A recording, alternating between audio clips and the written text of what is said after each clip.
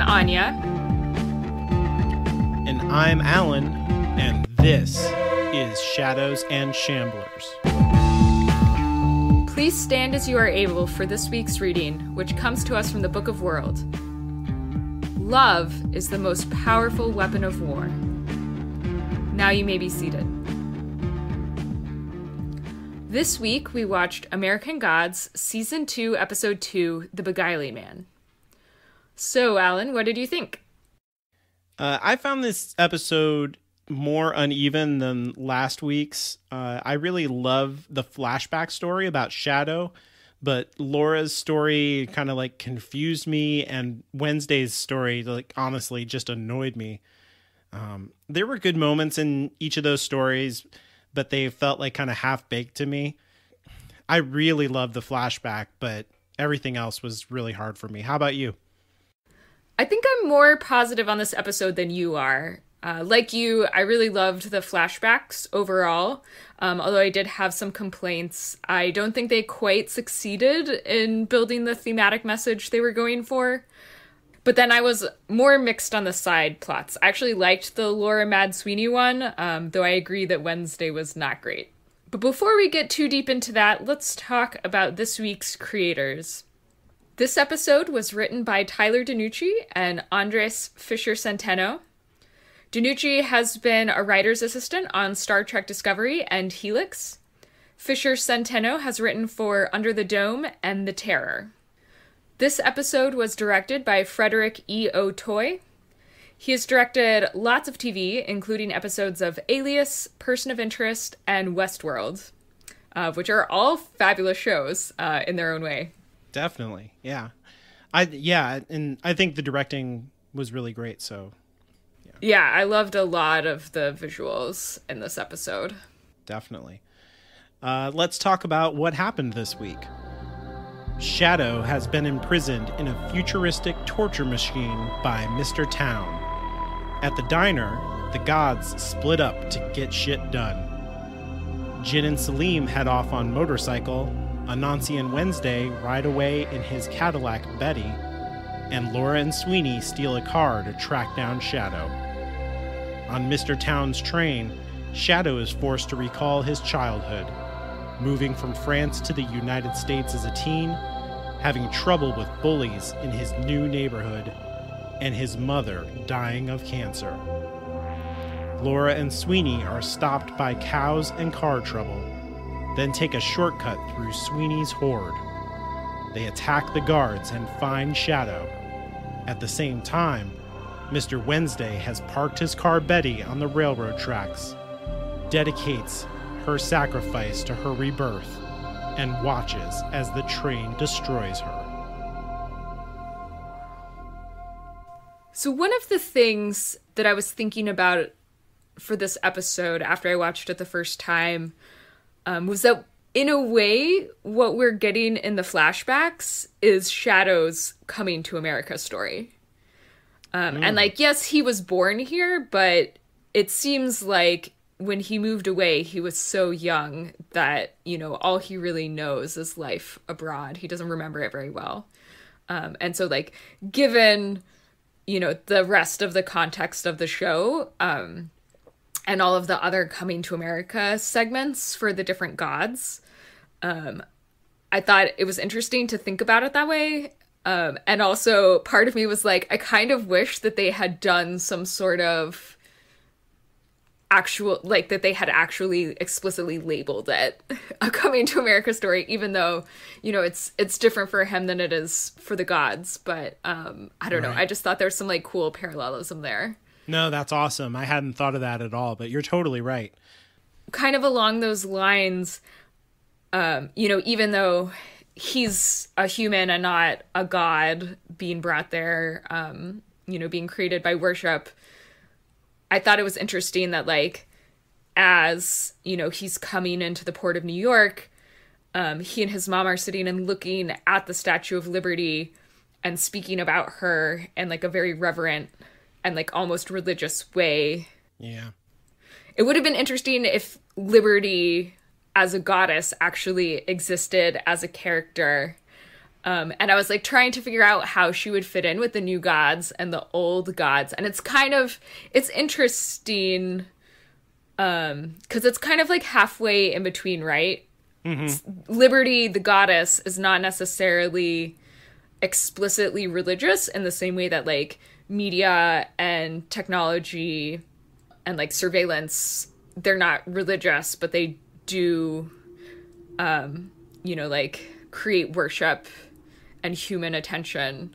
Right. But Liberty, I don't know. I feel like the goddess Liberty would kind of be halfway between the new gods and the old gods. She's kind of abstract in the same way that the new gods are, but also she's like not tied to technology and modernism in the same way that they are.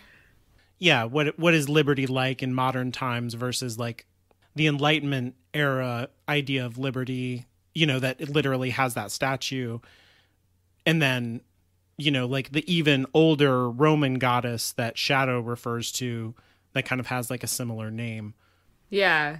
And if, it's like if human attention and reverence like creates new media as a god, like why doesn't human reverence and attention create liberty as a goddess? Because like Lord knows we like worship the fuck out of that all the time in America. or do we, like, we've kind of taken our eye off of that ball in a way, or it gets used as like the Statue of Liberty or the idea of liberty kind of gets used as a screen to be like, like, oh yeah, we're down with liberty, and that means like Google is watching you because free enterprise, or yeah. No, I mean, it definitely gets perverted and twisted. Mm-hmm. So like you could imagine that there could be like two liberty goddesses in the same way that there's a gaggle of Jesuses. Right. Right. But there is at least, some real reverence and then some lip service reverence. Yeah, the idea of liberty has been here since season 1, episode 1, with that coin flip that mm-hmm. Shadow cheats, and you see that liberty head on there. And then the coin that he has from the Zariah sister is a liberty coin. Like you said, it's really central to American identity. His mother says that she's been doing the work of spreading her message of, liberty, because, and they don't say this, but there's nothing that contradicts it. What we find out about Shadow's mother in the book is that she is in the bureaucracy of ambassadors. So she's like an assistant to an ambassador, like a secretary. Mm-hmm. And so that's why he's been overseas, but is like a United States citizen and stuff. I see. So if you're born to American citizens while they're, abroad doing official business, you're still an American citizen, like John McCain or whatever was born in right. Panama. Exactly. Yeah. And she's been literally working for liberty, the way that she says, mm-hmm. The idea of liberty. And she seems like so sharp and so smart about exactly who she is and what she's doing, that like this is clearly like she's thought about this, and this is why she's doing the work that she's so passionate about, mm-hmm. despite being a single mother and all that. So watching the show, I did get just kind of like an impression that maybe one of the reasons why she left was because she didn't really like the way that Black people were treated in America, and she kind of was trying to escape that on some level and mm-hmm. go someplace like better or different. But yeah, that kind of doesn't quite gel with the idea of her as like a government employee. But yeah, I mean, maybe she's just really aware of kind of like the American promise and how it simultaneously fails to live up to that promise, and just like trying to do better.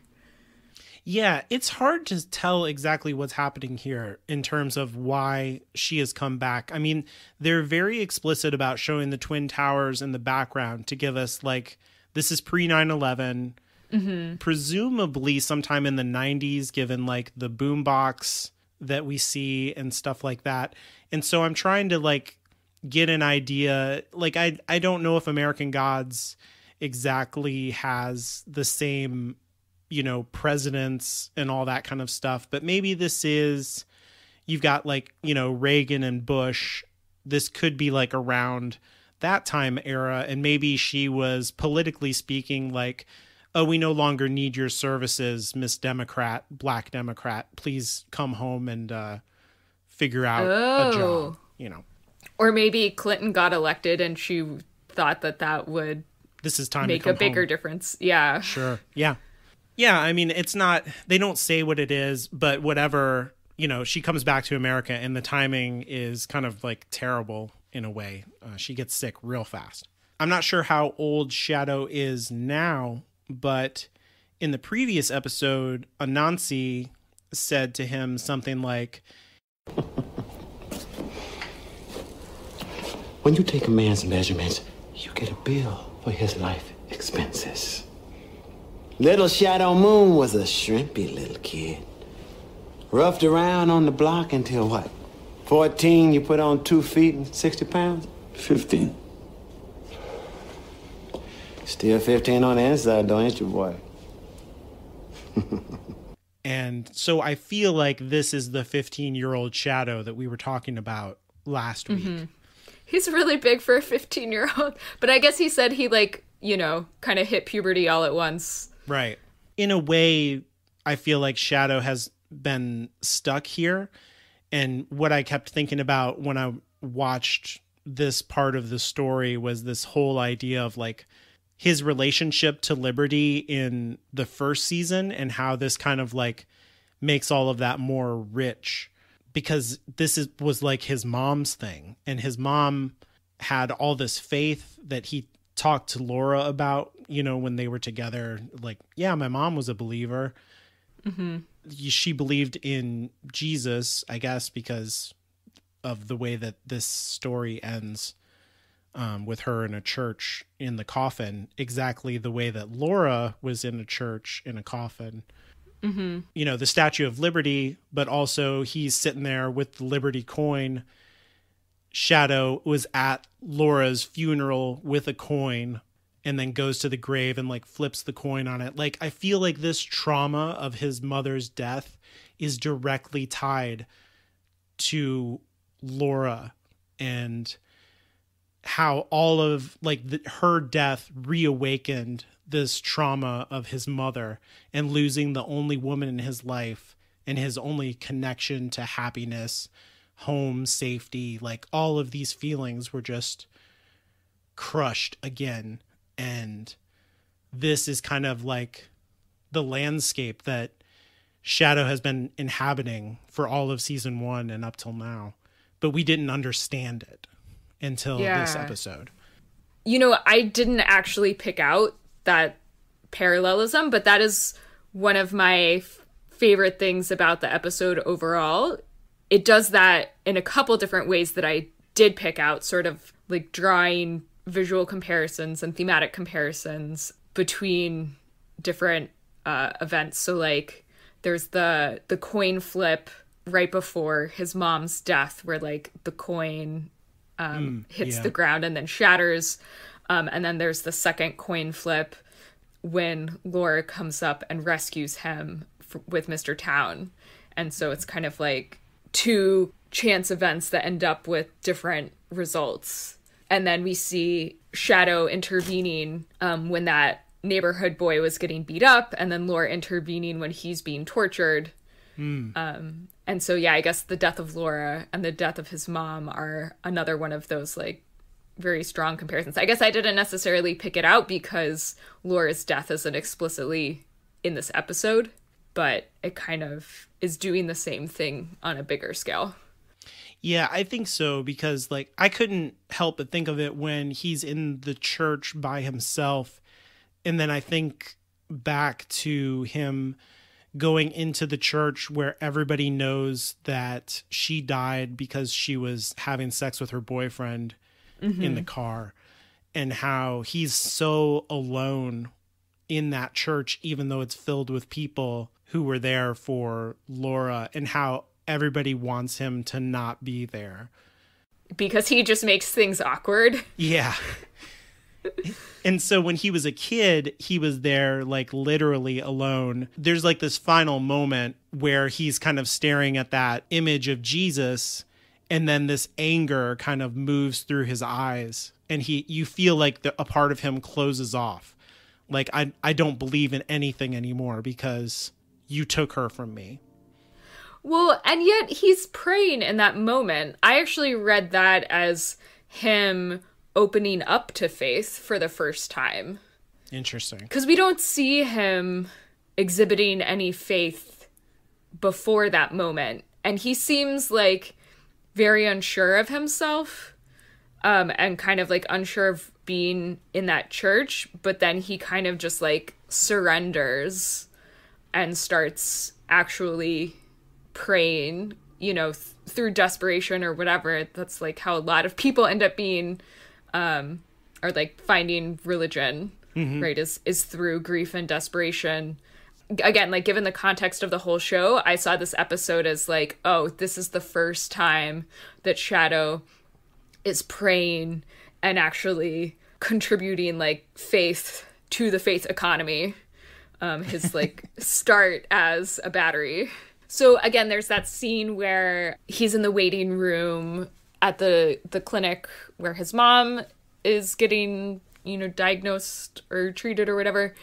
And he gets his first coin and kind of learns his first coin trick from somebody whose voice we hear, but we don't actually see. And actually, I was curious. It didn't sound like the same voice that Ian McShane is doing as Wednesday, but I think it's kind of implied that actually maybe is Wednesday, and so this is like the first influence of Wednesday on Shadow's life, sending him down that kind of like, I mean, not exactly grifter, but like illusion, trick pathway.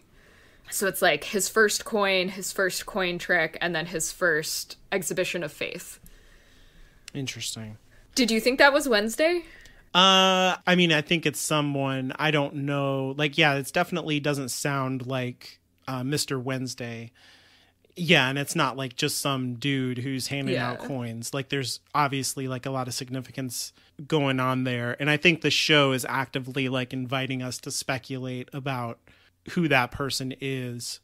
The show is making an explicit connection between the coins, his faith, and this isolation that he's going through. And I really think that those coins are tied to the idea of liberty. His mother is just so ardent about the idea of liberty. He is kind of playing with it, right? He's kind of like learning to do tricks with it. And that's sort of what being a con man is. That's, you know, like you're playing with your identity. You're playing with the freedom that America gives you to appear to be one thing, but actually you're another, so that you can take what you want and you don't actually participate in a way that's authentic with people and vulnerable and open. When Shadow starts out in that flashback, he is open and vulnerable and sensitive and thoughtful. And by the end of the flashback, I feel like he's very closed off and has given himself to violence. You know, we, in our other podcast, Hallowed Ground Storycast, we talked about in the Crouching Tiger, Hidden Dragon episode about how action scenes, when they're done well, should explore the emotional space of the character. And I feel like that scene that you mentioned where he goes to save the kid who's getting beat up by the bullies is a perfect example of that. He starts out doing one thing, and then at a certain point, he gives himself over to the violence of what's happening, and the person that he's helping is even afraid of him by the end of it. Yeah. When he calls Laura from prison, like, he's proud that he's read a book. But at this point, he's like an avid reader. And so, like, just a part of him is closed off, and it's something that started to open back up with Laura, but then it closed off again. It's just weird how they bring us to this point where we get all this vulnerability about Shadow and his backstory, because I feel like it has nothing to do with what's actually happening to him. like, I don't know if Mr. Town is actually interested in any of this information, or if it's being extracted from him, or if Shadow is going into these memories to try and avoid the torture that's happening to him. Like, it's all pretty weird, I think. Mm-hmm. I don't know. What do you think about that? Do you think like the violence that's happening to him is making him thinking about these bullies and the violence they did to him? Like, what's the connection here? Yeah, so I think the most direct connection is just that, the violence that he experienced and perpetrated in his past being tied to, like, his current torture. Like, the larger narrative significance is it's trying to say something about Shadow as, like, a more passive versus active person. So, like, one of the things that we complained about so much last season was that Shadow is such a passive character. Like, so much of what happens is just like stuff happening to him and not him making active choices. Right. And that's not something that the show necessarily invented. Like, it's a little bit of a problem inherited from the book, and it's something that I think is less of a problem in a novel than in a TV show. Yeah, I guess the real, like, thematic narrative comparison that I saw between the flashbacks and the current story was not necessarily the current story in this episode, but more, like, the current broader story. You know, Shadow has just been, like, passive and passive and passive and reacting and not taking action. And then in the flashbacks, we kind of see a little bit of an explanation for why he is the way he is. And we see that, like, yeah, he's always been kind of a sensitive, passive, optimistic kind of guy who just, like, you know, tries to be nice to people and thinks that things will work out for him if he does that. And then he ends up being sorely disappointed.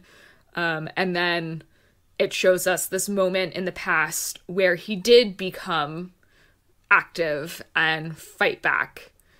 And so we haven't seen a whole lot of that from Shadow in the present story yet, but I see it as kind of foreshadowing for what's coming next, right? So, like, the first part of the flashback relates to what we've seen in the current story so far, where Shadow is just kind of, like, being buffeted around and super passive, and you know, like, as TV show viewers, we've been kind of, like, waiting for Shadow to, like, take initiative and like have some agency and, like, make a choice and, like, actually do something that impacts the narrative. I mean, again, I haven't read the book past where we are in the TV show, but I think that's kind of foreshadowing that hopefully Shadow is going to become more active and start making choices that matter and actually, like, fight back and really embrace the war, right? Because, like, so far he's chosen to believe in Wednesday.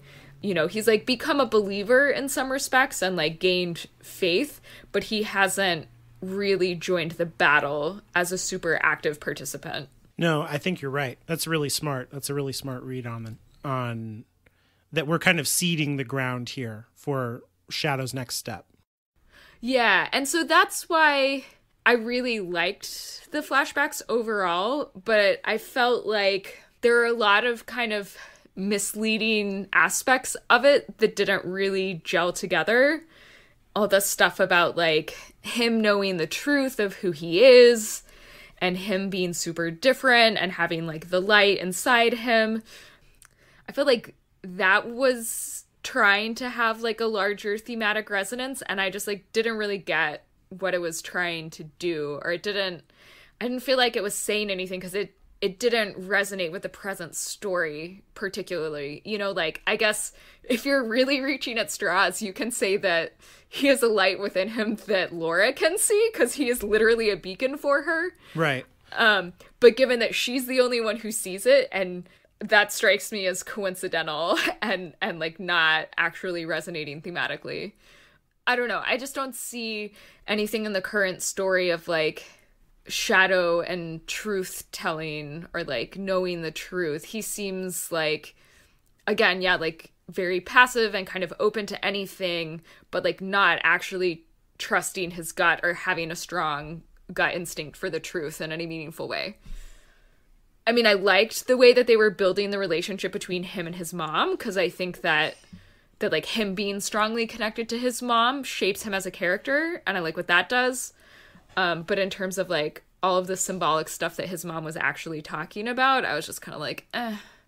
It feels like it's supposed to amount to something, and then when it doesn't, it just leaves you feeling like confused. Yeah, you say reaching for straws, and like this is kind of like the original like whole pitch that I had to you of like you're the Scully to my Mulder, because like because like that is the straw that I am like holding on to, where I see this connection between Laura and his mother because they both see the light in him. And they both. But Laura didn't before she died. Right. That's what I mean. Like, oh, that his mother died and it crushed him, and Laura died, and now she sees him the way that his mother did, but it's like all broken. Like he can't love her now. It's like his vulnerability and trauma over his mother has like come back to him, and he can't ignore it now because like Laura, I mean, this is like what ghosts are in a story. This is what the living dead are in stories. They are a reminder of these things that happened to us in the past. And that is kind of like what Laura symbolizes, I think, where he's like, oh, I messed up in this way. And I can't, you love me, I can't love you back, and I lost you, and it all hurts too much. And like I just see that connection being drawn narratively there. It's not super strong, like you say. I guess I just feel like if Shadow really has a light inside him, someone should be able to see it besides Laura, you know? But like before he meets Laura, he's so isolated socially, you know? And again, like that was something that I actually appreciated about the flashback, is I think it kind of explains like why Shadow doesn't really have friends. Mm-hmm. You know, like the only friends we see him have, he meets through Laura. Right. You know, Robbie and Audrey are her friends. I like what you're saying about it seeding the ground for his coming agency, because I think that will be happening in the next couple of episodes if they are going close to the book. But yeah, like the flashback, as well done as it is, just sits uncomfortably with this story and like everything that we've had before it, even though I think it enriches a lot of the symbolism and imagery and like character of Shadow. Well, so it's funny that like I think you buy some of the attempted symbolism more than I do, but you're more negative on how it functions overall than I am. Yeah. I think it works on kind of an intuitive level, right? Just like he's being tortured in the present. He was having physical pain inflicted on him in the past. And you have like a note here written in our planning doc about how him surviving the torture in the present, right? It's like involves, you know, compartmentalizing emotional pain and physical pain in a way that is reflected in the flashbacks. And so, I don't know. I think it works on an intuitive level. It's just when you're like trying to think medium hard about it, it doesn't really come together. And then I guess maybe if you think extra hard, then it works again. It's like, I mean, part of it is we just don't have very much information, and the show is very serialized. So I'm curious what Mr. Town's goal is. He doesn't seem to have like a well-defined goal. He talks to Shadow. He wants to know why Shadow does what he does, but I'm not sure if he actually wants to know that or if he wants to make Shadow upset by asking about that. These nodes are like on his head. Are they pulling these memories out of his mind somehow? Like some super science is going on here? Or is it just electrocuting him and it's just pain? I'm too fuzzy about everything that's happening in the torture to understand the significance of the flashback itself. You know what? It never really occurred to me that the electrodes might be doing anything more than just like causing him physical pain. But like maybe they are just designed to like pull out some of your most painful memories. And so that's why it's pulling out like his moments of emotional turmoil and physical pain. Yeah. I mean, like, besides the fact that he's trapped in the giant Chinese finger trap, as my wife said when we were watching it together, there's a lot of stuff here that I'm like, oh, I can make all these connections, but like, that's what I do. And it's not that the show is like necessarily serving up interesting connections that feel like they're on purpose or deeply meaningful. And so like, how much of the work am I doing for the show, and how much is the show setting things up that just haven't paid off yet? So I'm confused. I don't know. I think it feels pretty intentional, and the payoff is at least reasonable. I mean, it's powerful. I really like this story that is set in here. I don't want it to sound like I didn't enjoy the episode. I really did. And the performances are fantastic. We're going to get into the side stories here really quick, but before we leave this part of the whole thing, I did want to talk about, in the backstory, I found like a problematic element of like respectability politics. And I'm not like an expert on this. I feel like you are way more politically informed than I am. Which is funny because I didn't see this at all. And then when you pointed it out, I was like, oh, well, I guess maybe I did. But then I was just so more confused about other things. And so that was like where my brain energy went. Right. But yeah, I like couldn't quite articulate it in the way that you're about to. We'll see. Don't give me too much credit. But yeah, I felt like there's the moment where Shadow is exploring New York, and we get a little bit of black on black violence, and I was like, oh, are we doing respectability politics? Are we saying that like Shadow is the good one, like he's the sensitive, smart black kid, and he doesn't deserve to be discriminated against like these other kids who are thugs, who wear gold chains, who are like kind of cliche. They got the giant boombox. They listen to black music, all this stuff. Respectability politics is like all about this idea that you have to rise to this standard that white people just get to have for free, no matter what their behavior is. And if you are good enough, then you can be treated like a human being. But if you are somehow like exhibiting, kind of quote unquote black culture tendencies, then you deserve to be brutalized by the police the way that Shadow is, to be the enemy of the culture and all this stuff. I felt like this was a weak decision on the writer's part to get us to sympathize with Shadow, to have him discriminated against on every side by invoking this idea. Like this is not the direction that I want the show to go with this issue.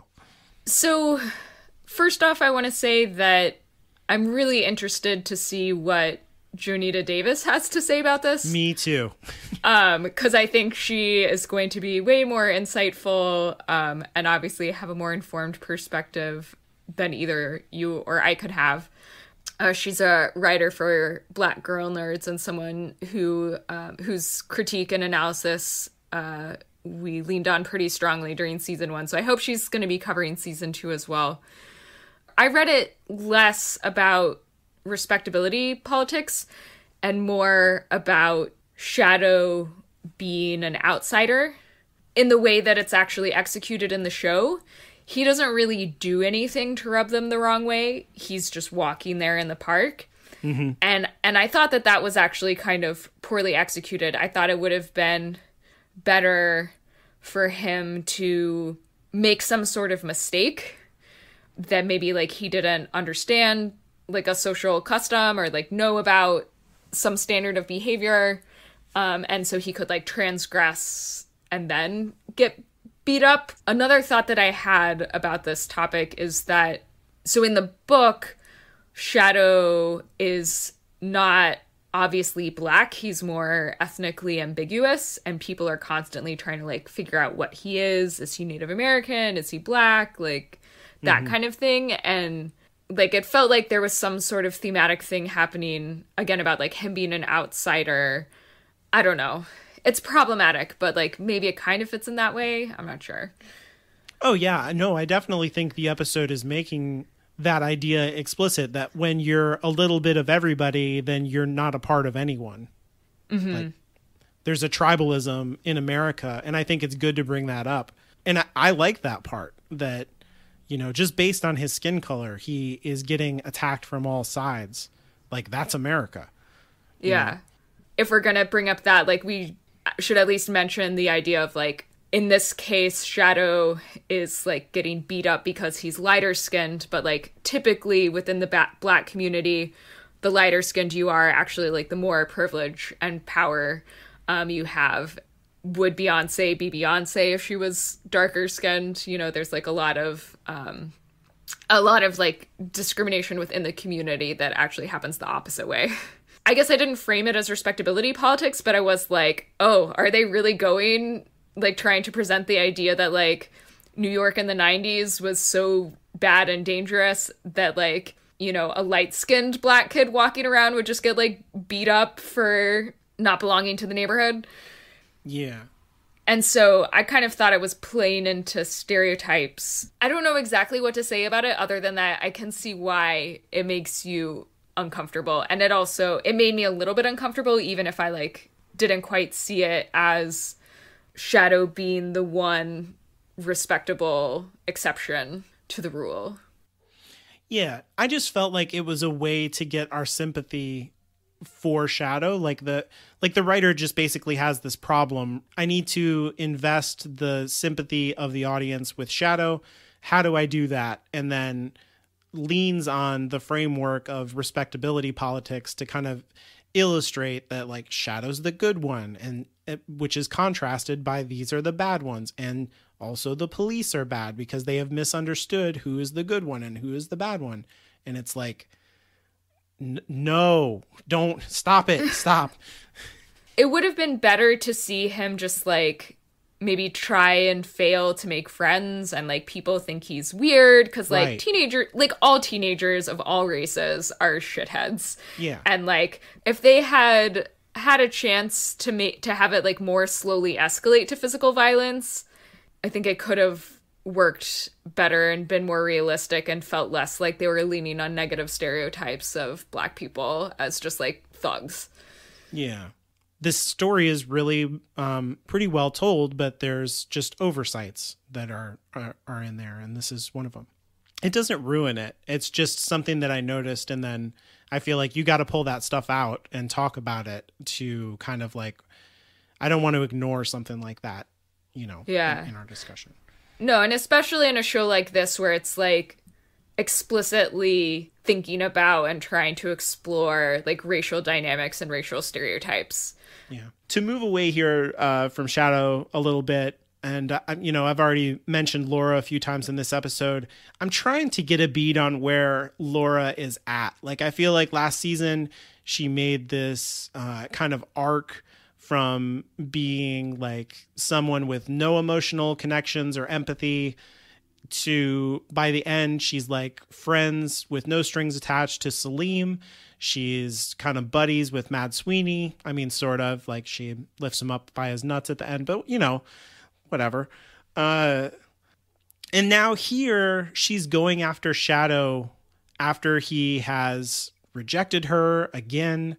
There's been weirdness between them. And I know that Shadow's in trouble and that she feels this pull to him, but it's like, why is this happening? Like, it doesn't feel well motivated to me.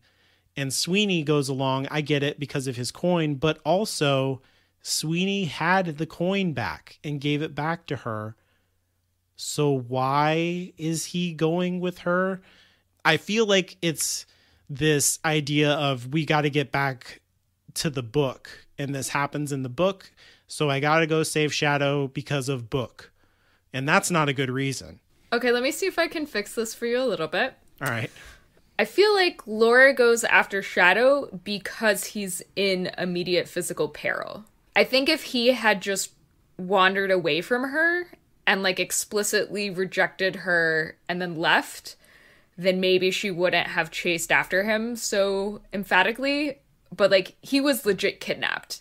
And she's already saved him from the New Gods once. And so I kind of feel like it's actually completely consistent with her character that she's just really worried for his safety and sees herself as his protector. Then, like, why does she give up when they get to a dead-end road?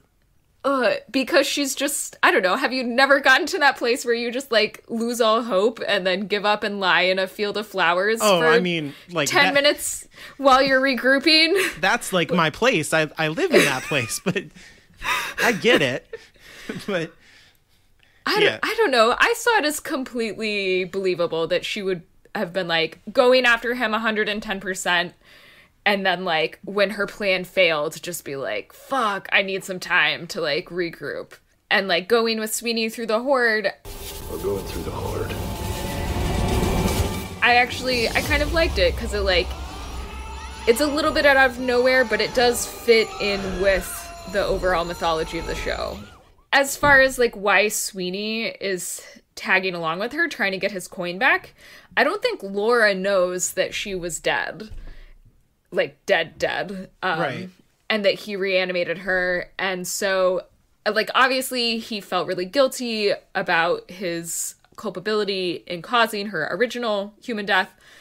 You know, he still does want his coin back, but he just has to wait for her to either, like, finish her quest in some way or, like, actually completely fall apart, where it's, like, him taking the coin back isn't the difference between her succeeding or failing. You know, he has to feel like he's not the one really killing her the second time. Right. And also, I think he's, you know, a lot of his, you know, talking shit to her is a little bit of bravado and, like, him lying to her and lying to himself because he doesn't want to acknowledge the fact that he's actually grown fond of her. I know, like, there are some Laura Sweeney shippers out there, and you kind of question, like, is this a romance that they're building between them? Yeah. I don't see it as a romance. I see it as, like, it's a platonic love story to me. Okay. I think that's what they're doing, and I really like it, so. I can see what you're saying. The only reason that I think about the romance angle, I mean, besides I know there's a million shippers, is because, like, they have this brief little exchange where he talks about, you know, she's like, I don't know what kind of syphilitic culture spawned leprechauns, but where I'm from, you don't get killed for infidelity. And he's like, well, where I'm from, it's the worst sin to betray your beloved, which immediately made me think of Essie. And how I said that they had, like, this supernatural love story that, you know, wasn't about sex, but was about this fidelity that they had for each other. And so I'm like, oh, is this, like, are we starting to bridge that gap between those two characters in his mind? Or is this just, like you said, they're close friends. And so when you're vulnerable with those people, those are, like, the biggest fights, right? The people you're closest with are like the ones that you scream at each other. Yeah. No, I definitely think that the show is trying to draw that Essie-Laura comparison on purpose.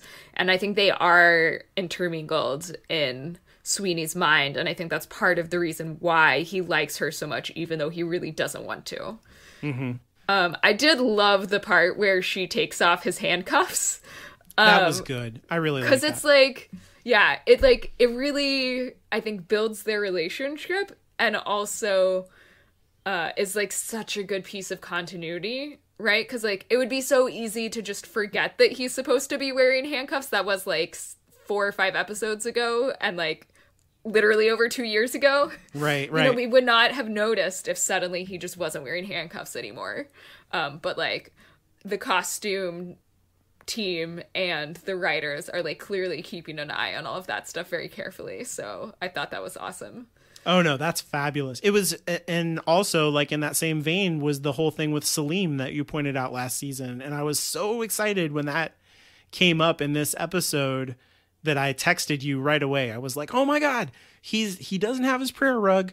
He's using a cardboard box or something to do his prayer on. And I was like, oh, that's great.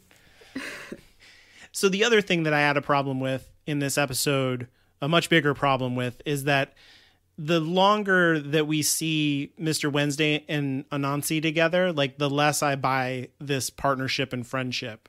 In the previous episode, Mr. Wednesday like pushes his buttons about other gods who have shown up who are all black. Oh, John Henry. Right. Yeah. Any Brer Rabbit.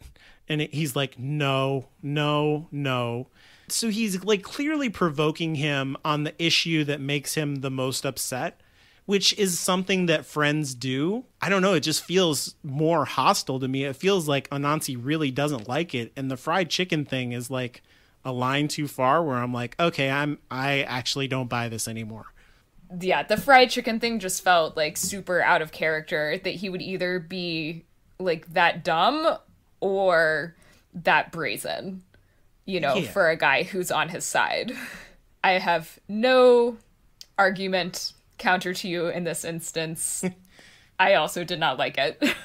I did laugh at what Orlando Jones was doing in that scene, and like it was delightful. His performance is great. So I did like the whole sacrificing his car at the end, which is like clearly a reference to sacrificing a horse, right? Because like there's a horse neighing sound effect as the car explodes. Oh, I didn't catch that. That's yeah. So there's a horse neighing as the car explodes, and also so like specifically sacrifice of horses is like a big thing in Norse mythology and like ancient Norse culture. Yeah. Mm-hmm. Yeah, so when I was watching with my roommate, that was like even before the car got hit and we heard the horse noise, he was like, oh, Odin's sacrificing his horse, like obviously. And so I was curious how much you knew about Sleipnir. Yeah, it's like he's riding death, kind of, because Odin is like a god of death. The way that his sacrifices work is about like hanging people, and Sleipnir is the vehicle for that, like literally in a way. Yeah, so like Odin sacrifices his own eye at one point to get like wisdom, right? And he hangs himself from the tree. And then there's this whole thing in Norse culture about sacrificing your horses. And so Odin is sacrificing Betty, aka Sleipnir, his 8-legged horse. And so my roommate, who was like identified that immediately, is really into Norse mythology. And so he told me a little bit about the story of Sleipnir, and like it's kind of crazy. That would be Norse mythology for you. Yeah. So do you know the story about how Sleipnir came to be? I am not pulling it up in my mind.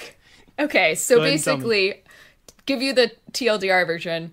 There's this like giant creature who offered to build a wall in a certain amount of time, and like had this bet with the gods that if he didn't do it, he would give the wall for free, and if he did do it, then he would sleep with all of their wives. And so when it became clear that he was going to win the bet, like Loki transforms into a really like sexy mare to seduce the giant's horse, which was like the reason why he was able to get the work done so quickly, is because his horse was so strong and powerful. Mm-hmm. So Loki seduces his stallion and gets impregnated. And so is able, by like stealing away the horse, is able to prevent him from building the wall in time. So they won on that front, but then Loki actually gets pregnant and then gives birth to Sleipnir, the 8-legged horse. So Loki is the original like male pregnancy story. Yeah, there's a lot of that in Norse mythology, to be honest with you.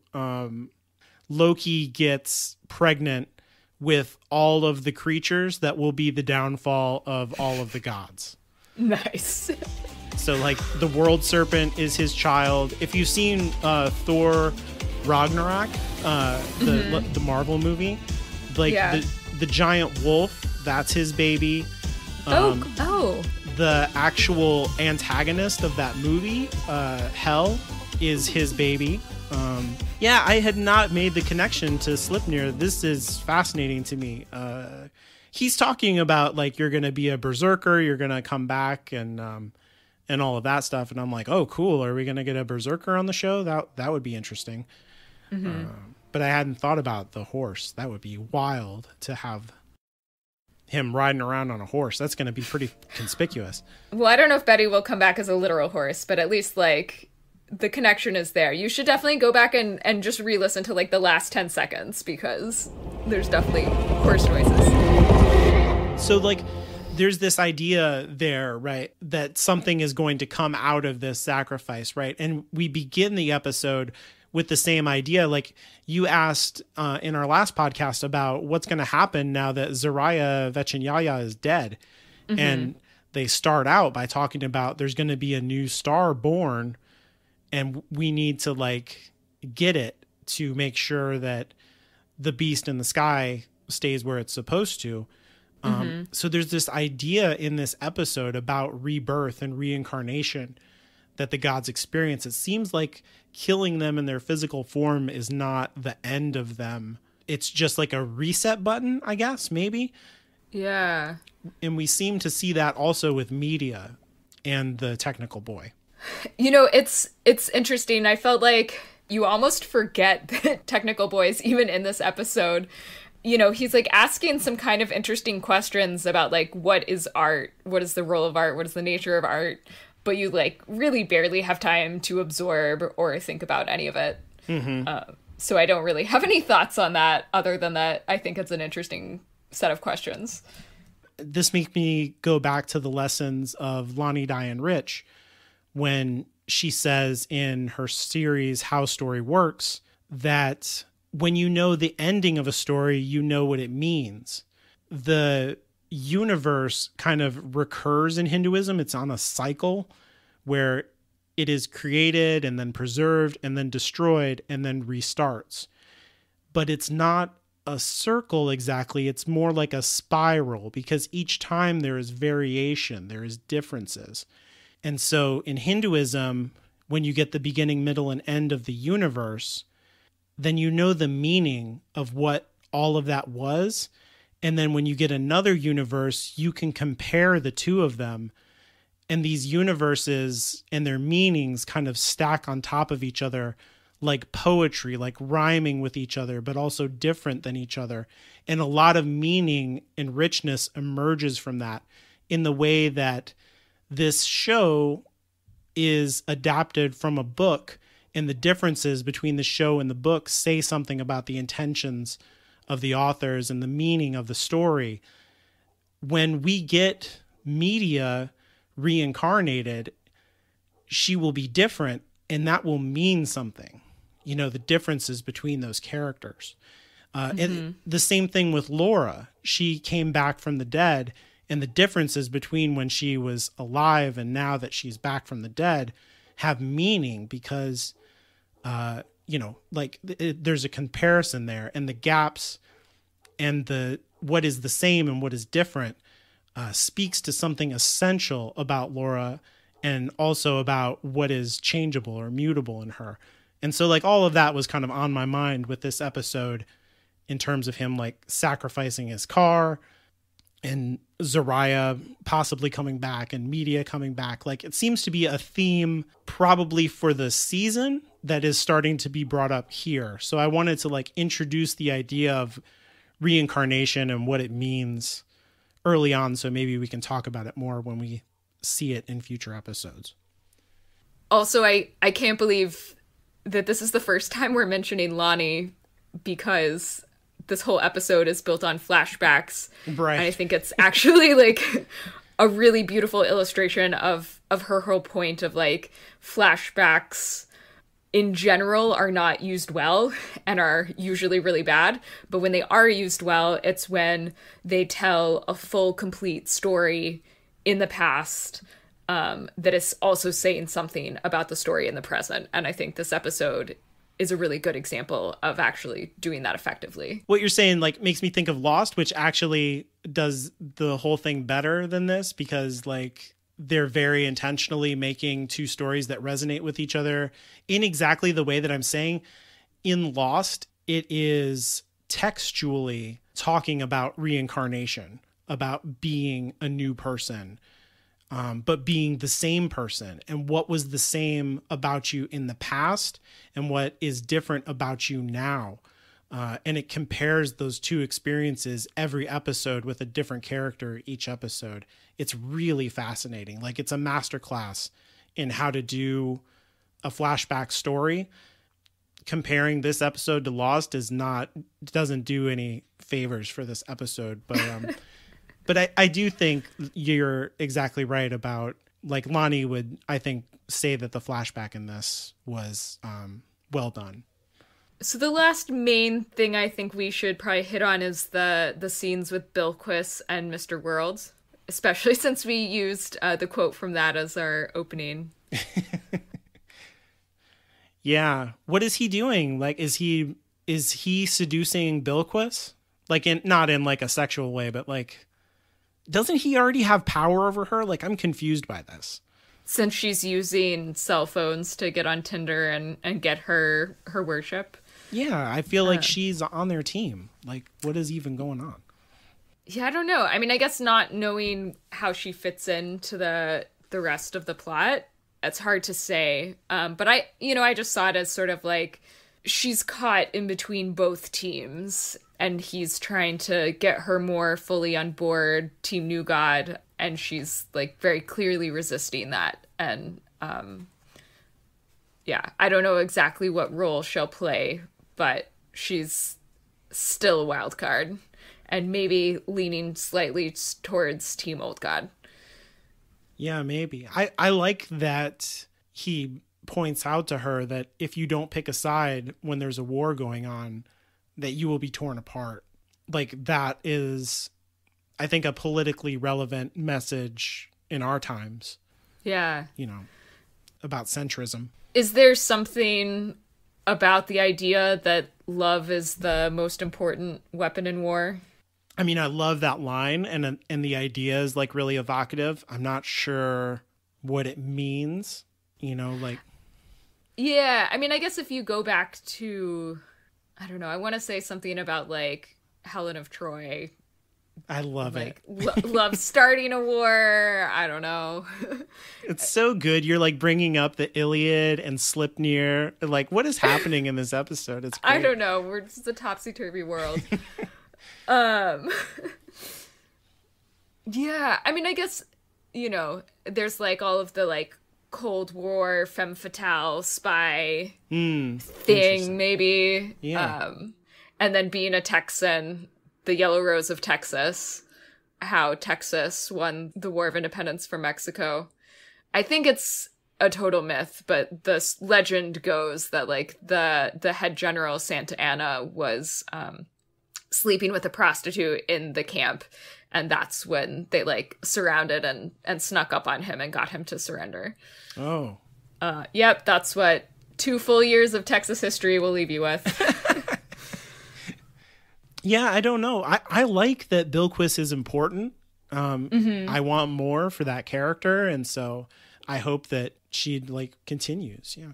In the book, she's just a one-off, right? Like, you see her coming to America story and that's it? Or does she come back? I mean, the scene that we get in the first season is like really close to the book. And then she does come back near the end of the book, but not in any significant way that matters. Okay.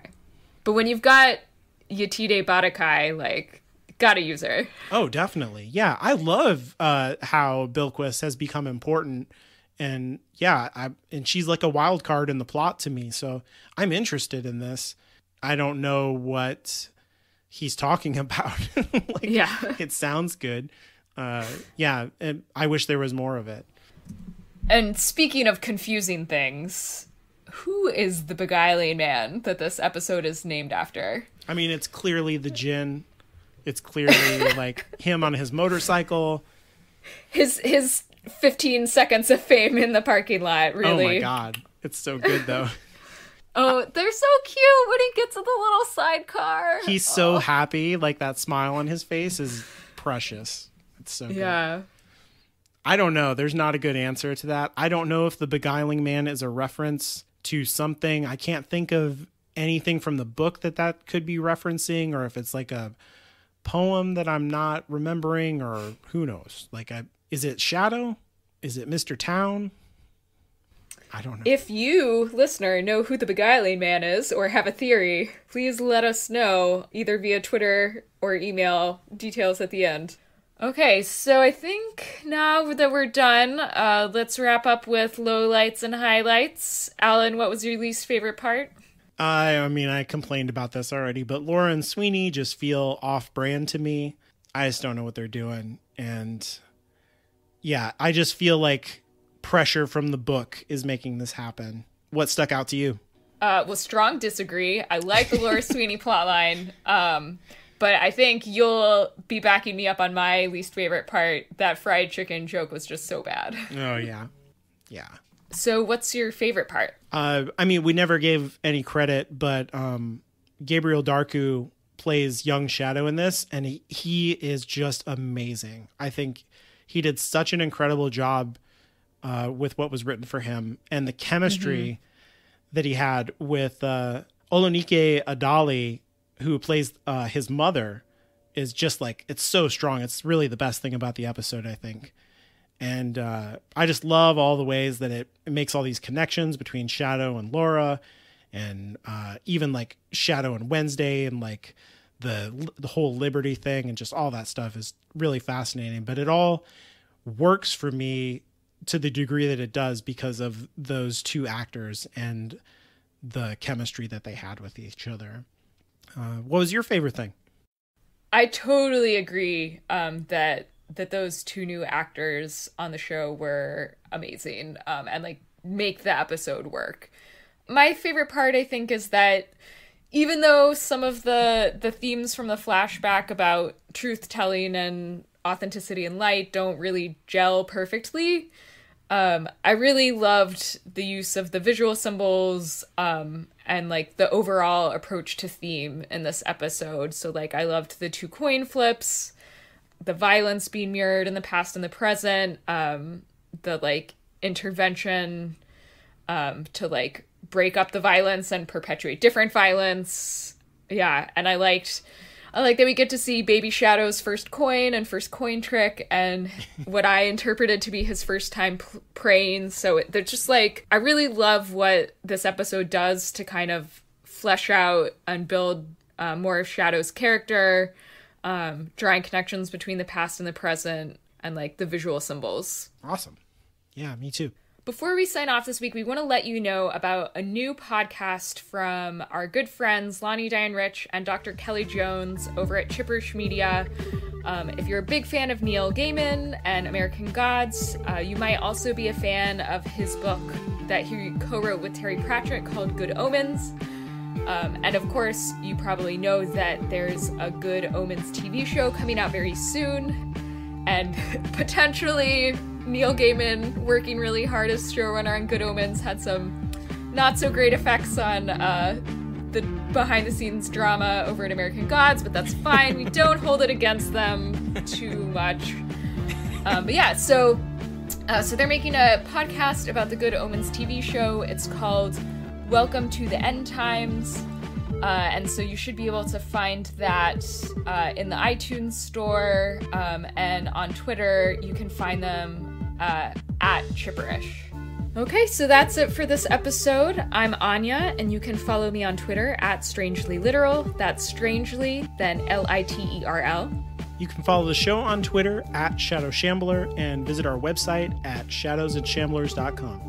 And if you'd like to leave us feedback, you can visit shadowsandshamblers.com/contact or send an email to contact@hallowedgroundmedia.com.